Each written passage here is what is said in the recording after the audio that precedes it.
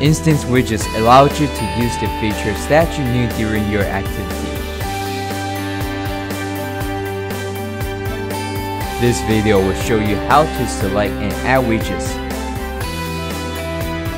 Hold menu button. Enter settings. Select widgets. Select the widget you want to add.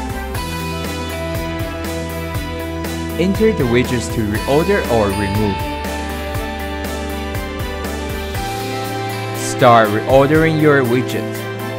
Press the upper right button to finish the settings, or select Add Widgets to add a new widget on your menu.